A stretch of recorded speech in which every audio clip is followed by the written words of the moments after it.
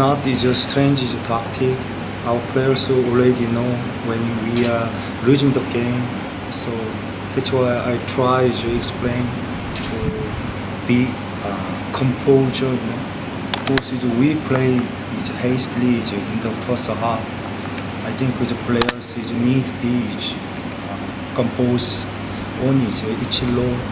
I think they tried their ability in the second half. That's why I want to credit my players. Of course, in football there's a good day, a bad day. So today is a bad day.